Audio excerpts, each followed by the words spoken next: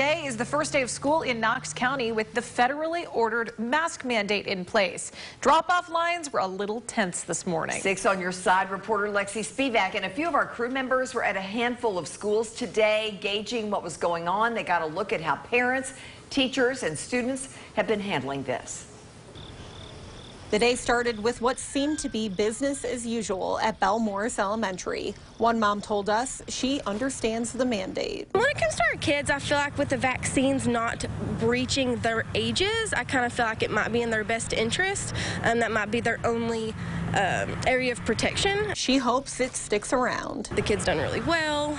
They done really well with the 6 feet distancing, so I think it'd be hopefully they let them keep it. Another mom at Belmorris says for her it's about keeping those who are high risk in her family safe. I have a bunch of people in my family that are, they're immune compromised.